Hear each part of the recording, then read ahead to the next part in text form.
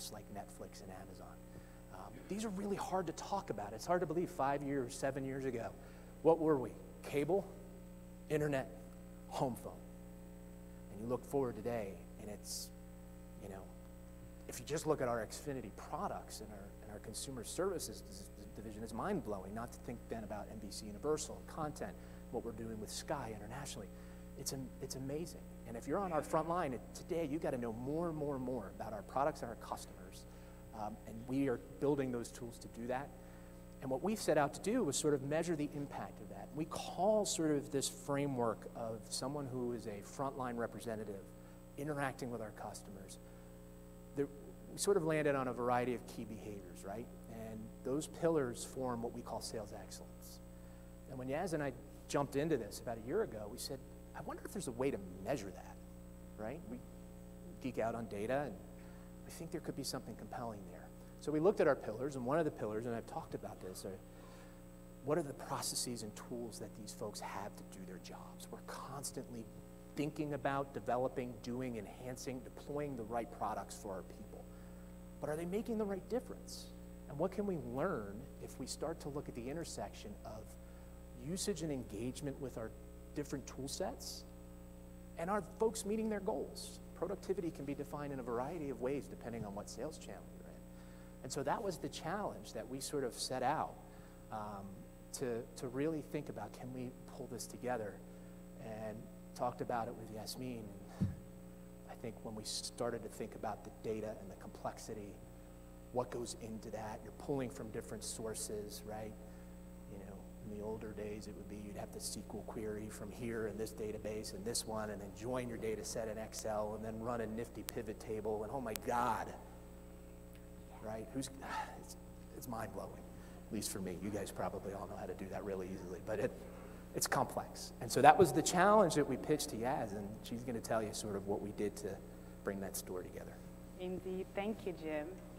So as Jim carefully laid out, this is what we started with, right? We had an idea of measuring sales excellence. We knew that we had different sales enablement tools, including our reporting tools, our coaching tool, as well as our lead management tools. All of those tools are part of the Salesforce suite, which means the data resides within the Salesforce ecosystem. We live in the world of Tableau and Tableau. Well, at the time when we started this, I did not know about Tableau Prep. So I'll tell you a little story about this. I knew Tableau desktop, but not Tableau Prep. So I knew that ultimately I was going to do the analysis in Tableau desktop. And the idea was bring the data out of Salesforce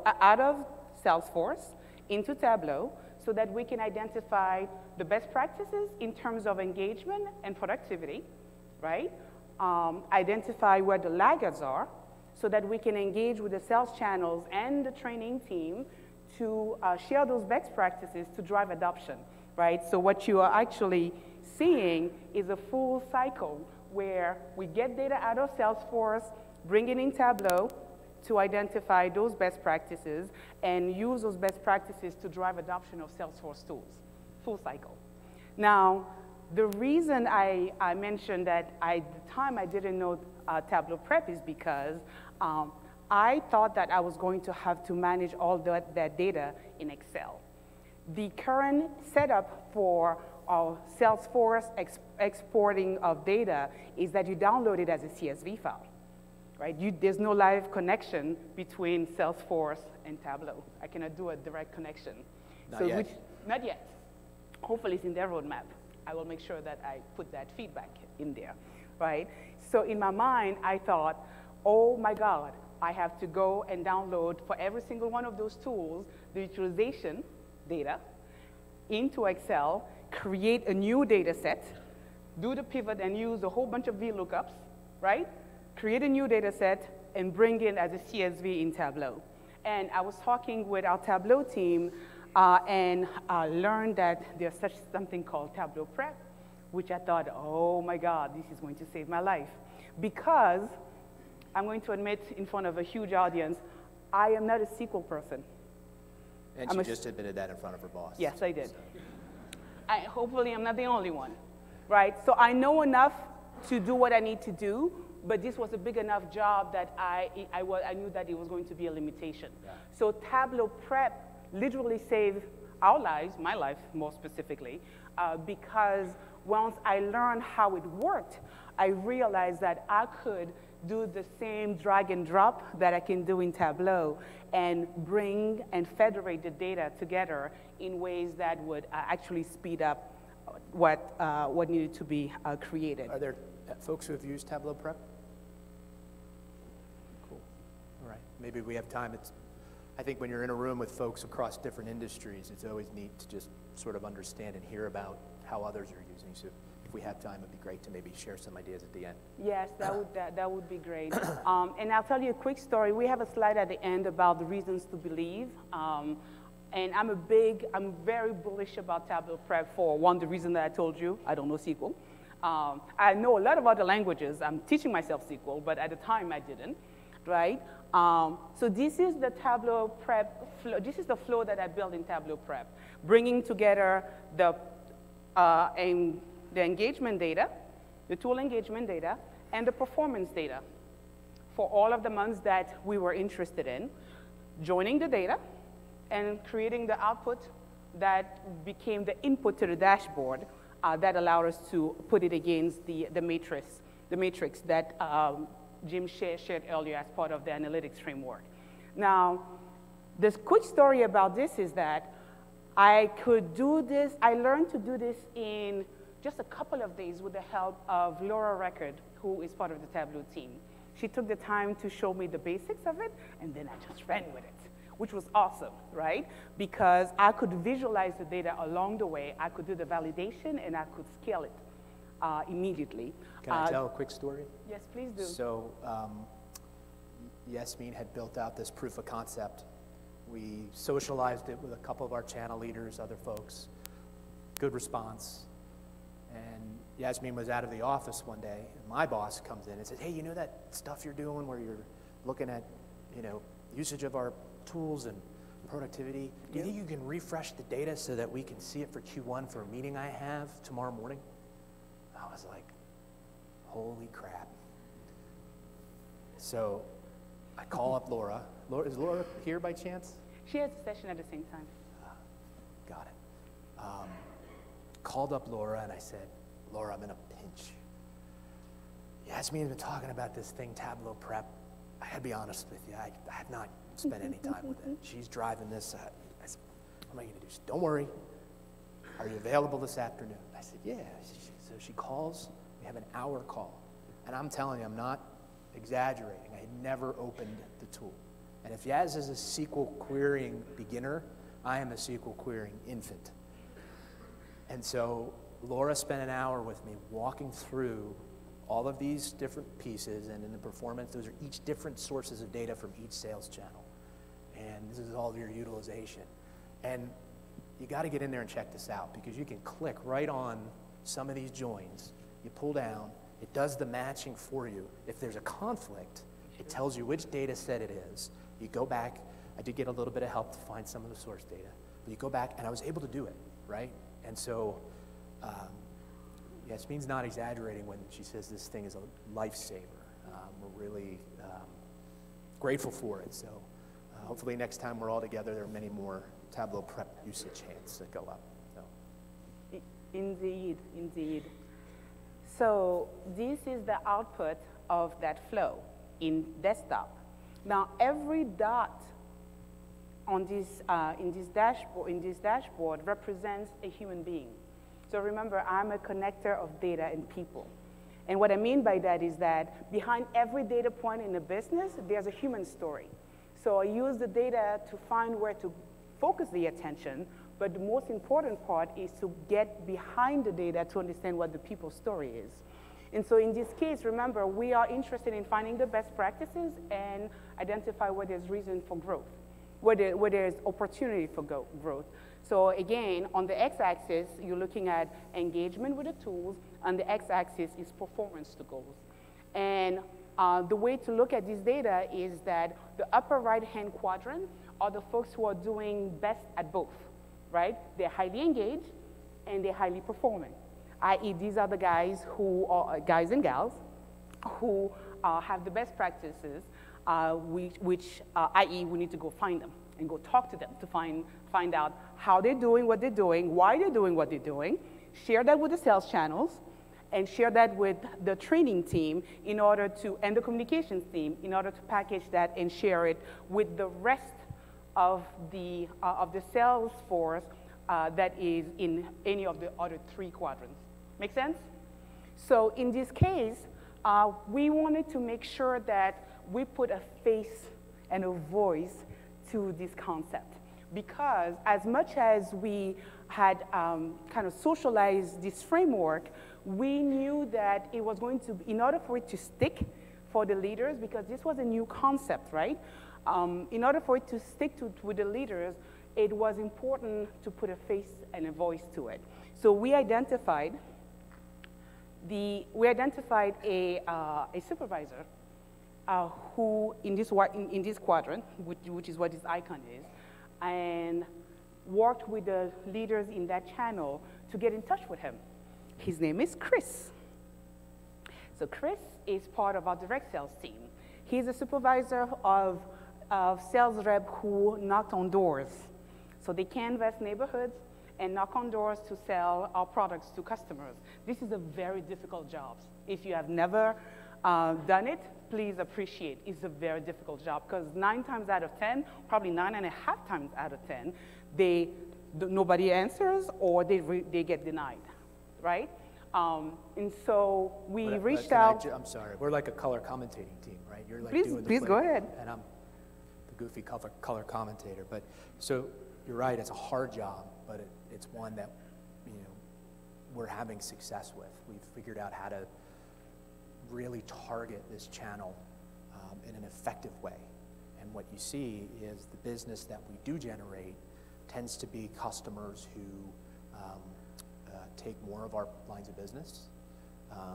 They churn less, and we are in year 3 now of our customer experience transformation, where the Net Promoter System, NPS, is our metric of experience success. And this channel drives significant positive NPS, creating great customer experiences. And if you think about it, it's when you have that conversation in person, a level of trust gets built. So it means, right, very difficult work, but rewarding and really positive for the business nonetheless. Thank you. So called Chris and found out a little bit more information about him, because we wanted to find out what was special about how he did what he did. Turns out that he's been at Comcast for a couple of years, but he also came from an industry where the type of work that he was doing was actually helping with his success as a leader. And what brought our attention to him was that he was highly engaged with our reporting tool. So he's in this upper right quadrant right here. He's highly engaged with our coaching tool. He also was highly engaged with our lead management tool. And it turns out that he was number 5 national. He was ranked nationally number 5.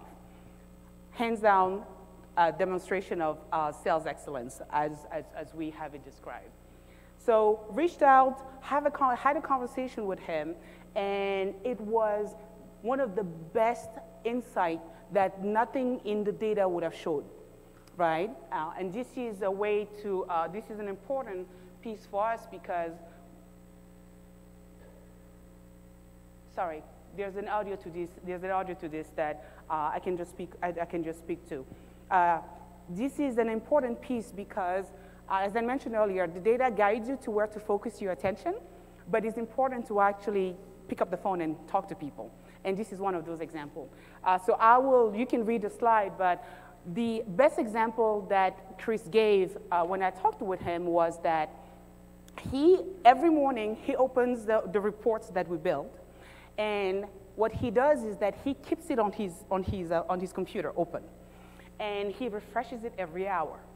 And what he does, what he told me was that he realizes that his guys are out there by themselves, and he's not with them because he cannot be with everybody every day, right? But he's even more conscious of the fact that for the new hires, a new person starting is even more nervous about doing this job the first time, especially after training. So he uses the report to find out when the new hire, has their first sale. And when the person has the first sale, he picks up the phone and calls them. And this is how he makes sure that the person, the new hire, knows that he's there with them in spirit, even though he's not there with the person in person, right? So human connection using data, and one of the ways he does that is by having those reports available to him on an hourly basis. And of course, everything else derives from that. He takes his job as a leader really seriously, and he uses those reports to understand what those areas of opportunities are, and again, uses that to coach. And as you can see, as you remember from the previous slide, he's also very engaged with our coaching tool. So everything really flows in terms of how he leverages the different sales enablement tools. The moral of the story here is that we would not have been able to find Chris without this approach of overlaying performance over engagement with the tools, and then reaching out to a couple of people. In this case, we're just talking about Chris, to understand how they do what they do. I had shared this work with our leaders a couple times, and before we found Chris. And I think at that point it was, okay, here comes the data guy with his, his charts, and we showed those wonderful quad maps and analyses that Yasmin had done. And folks nodded heads, said, yeah, there's something to this, and I think that there's goodness here, keep going. But when we shared Chris, that was when everyone was like, oh, I get it. I get it. I get why this is something we ought to be doing. I get why finding folks like Chris in all of our sales channels is great. Celebrate his wins, share what Chris is doing with others, and get them inspired by why these tools are so critical to their business. And what I'll say to everyone here is, we are all data practitioners, but what I always like to say in a big crowd like this of folks who work data and analysis the way that we do is, don't lose sight of the fact, no matter what you do and what industry you're in, that a data point is a person. The data point is a customer, an employee, someone who is doing something, whether it's investing in your services, paying a monthly fee for your services, deciding to fly your airline, deciding to invest in your brokerage house. Those are people. And what I think is great is when you keep that in mind, the job is more fun. You don't have that conversation with yourself around, how does data and analysis tie back to the mission of the company? Well, every data point and analysis is tied to the mission of the company because it's our customers and it's our people. So don't lose sight of that. I think that's an important thing. And as we continue to think about driving a data-driven culture, not just at Comcast, but wherever you are, I really think that's going to be an important piece of it, is making sure we're connected to that human element. And like I said, once we found Chris, that was like, all right, can we do this for our channel? So. Indeed, indeed. I think I skipped one. So in practice, we just talked about Chris, but in practice, we have this information across all of our channels. What we just walked you through is applicable across all those channels, across all of the tools that we have. The right-hand quadrant is still the green one here, where you identified best practices. There are sales rep who have high performance in this, but still do not use the tools. There's a different type of conversation to engage with them, right? There are people who have low performance and don't engage with any of the tools. Different set of conversation. And then there's the complementary who have low performance and have high utilization of the tools, right? It may be part of a transition into any of the other parts of the grid. One of the other things that we do is we partner with the sales channels, as Jim mentioned, to continue to align with their strategy, but also to engage with them to interpret the results and make them actionable because they know their channels. They are the experts. We bring the insight to them and bring that to create a partnership to drive change and work, as I mentioned earlier, with the communications and the trainings team to help bring awareness. So, case in point, more recently, the way this work has evolved is that the same channel, the direct sales channel that Chris is part of, recently decided to revamp their reporting portfolio. And that revamping included consolidating a lot of the reports that they had because, as you know, a lot of times there's just a proliferation of reports that are not all used to the same extent. And so one of the key metrics that they were going for in terms of measuring success of this consolidation was utilization, right? So they want to just kind of understand how many more the utilization of those reports over time. And so this work, because we are already engaged with them, we partner to overlay performance on utilization. Same principle, right? And the idea there is utilization is great, but ultimately it should lead to a change, an improvement at least, in performance.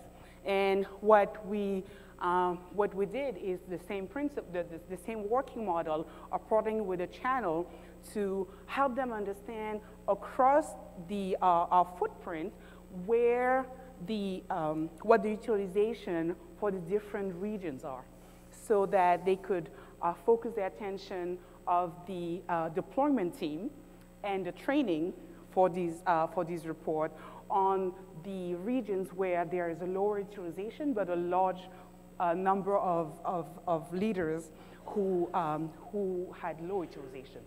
Because if you want to move the needle, you want to focus on them first and then kind of walk your way down that list. So this is work that is ongoing, but it's a great example of how we've expanded and scaled, taking the same approach and working and embedding ourselves with the sales operations. So this is the slide I was referring to earlier. The reasons to believe, this is a lot more about Tableau Prep than desktop. I think everybody in the room is very familiar with desktop. Autonomy is really the key for me. The quick story about this is that for a different project, not this one, we needed to to have a data set created. This was a data set that included many more data sources than what this involved. And we reached out to the team within the company that owns a lot of those data sources. And unfortunately, we were denied because in the prioritization exercise that they go through, it was not, we didn't make the cut, basically. But luckily for me, by the time they denied us, I had found Tableau Prep. So I already built the flow by the time we got the denial, and I literally did not blink. I did not blink. You remember, Jim, when I walked into your office? I said, they denied us, but I already have the flow, so I'm just going to keep moving. I said, why are we not on the top of the list? But you didn't blink, but I sure did. That was not a problem.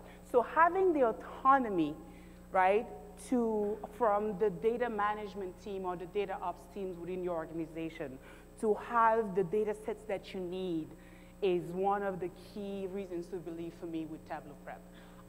And there are times, it doesn't mean that you don't continue to work with them, but at times where their priorities is not aligned with your priorities, it's a great tool to have in your toolkit. It accelerates your speed to insight because along the way you can troubleshoot, right? So one of our model for operating is to source, validate, and scale. With Tableau Prep, I can do the source and validation along the way. I don't have to wait until the data is created before I visualize it. At any point in my flow, I can check. So that's great. Of course, the scalability piece I mentioned earlier, and is intuitive. I am a fast learner, and any tool that allows me to learn even faster than I already do is my friend. It's definitely one of the features of Tableau Prep, and as with any tool that Tableau creates, it is user-friendly. They make it easy. They're very responsive in terms of the features, and it's just an enjoyable experience all the way through. So these are my reasons to believe in Tableau Prep if you are not already using it as a tool. Anything to add, Jim? No, I appreciate the story. We're really excited to see where Salesforce and Tableau take the world. We think there's unlimited potential in terms of the work that you just saw here. I think we've just scratched the surface in terms of the power of those tools working together. So really appreciate Yasmin and all of your hard work on this. Round of applause. Thanks for your guidance. Thanks.